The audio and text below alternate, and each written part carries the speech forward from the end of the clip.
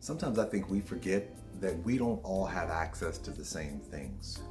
A lot of times what happens is that when we are talking to individuals and we start communicating to them what types of things and resources they should have available to them, we often look at it through the framework of what we have accessible to us. That's not trying to be funny or disrespectful. It's just what happens is that over time, we start to take for granted the things that we have on a regular basis that others don't always have access to. And unfortunately, what happens is that the more things that become normal and day-to-day activities that we think we should normally have access to, we treat that normalcy through the eyes of what we think is normal. It's very easy, especially as you acquire more things or acquire a greater socioeconomic status or get more pay, whatever the case may be, to quickly forget about the fact of when you were in a situation that was similar to what others have been in.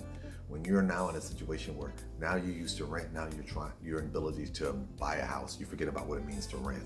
Now you have a car, you forget about what it means to ride the bus. Now you have insurance, you forget about what it means to be uninsured.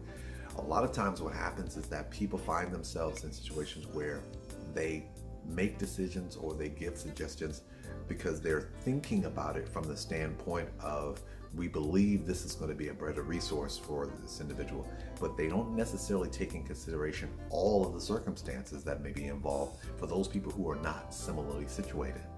I say this not to disparage or discourage or anything, but just kind of as a casual reminder to everyone out there that there is no such thing as normal, because everyone's normal is different.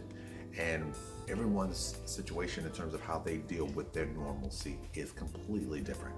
So as you're sitting there trying to understand why people do certain things or why certain things occur, you have to now ask yourself the question, is this occurring because of the normalcy that they have in their life, not based on the normalcy that you have in yours?